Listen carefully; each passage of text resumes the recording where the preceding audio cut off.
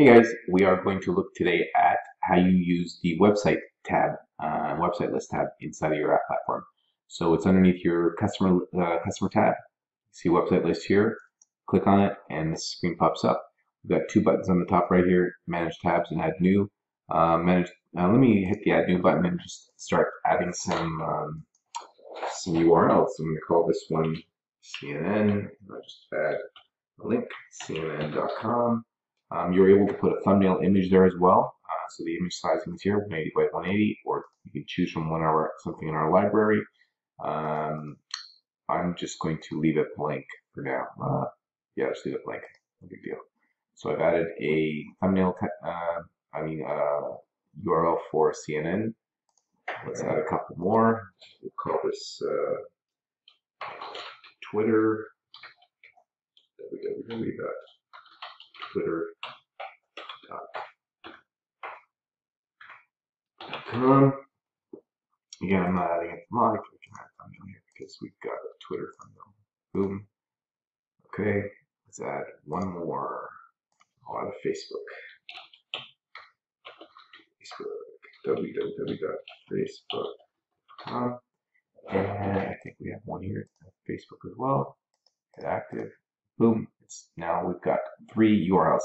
Now the purpose of this is to basically take your URLs and embed them into the app. So you can have a page inside of the on your home screen that connects to URLs, and you can categorize them in any which way you want. So this example, we've got a couple social media, so I can make a tab on my home screen that says social media. I'm going to have a listing opening up of all my social media.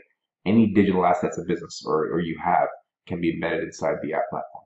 So so you can so I can list 100 different URLs here, and then I can basically group them together. So that's what the Manage Tabs link is up here.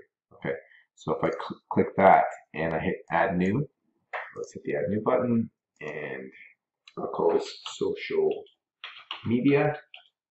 I don't know if I'm showing here, but anyways, hit Twitter and Facebook.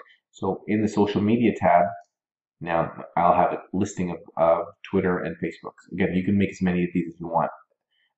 When you hit the Add New button, the screen pops up. All of your URLs will be populated here, and you're just basically giving it a title and selecting which URLs you want to populate under this heading. Okay, so what now happens is that on your home screen, if you made a social media button, what would happen is you can connect this to your home screen. So if let's go down here to your home screen, there it is, and I will click on this. Do we have social media on this one? We don't. So we will just create a little thing here, move it anywhere we want, and click website list. There's my social media. I will select that, and boom, when anyone touches this area on the app, all the social media things that we just set up, the URLs, will populate in list form, and then you're able to click on each one. So Facebook, Twitter, whatever those links are, and it will open up inside the app. Okay, so that's how that's done. Or if you have an individual list, so let's say you had a big Facebook logo of on your home screen, you didn't want it to go to a list form, you could just say website and paste the website right in here.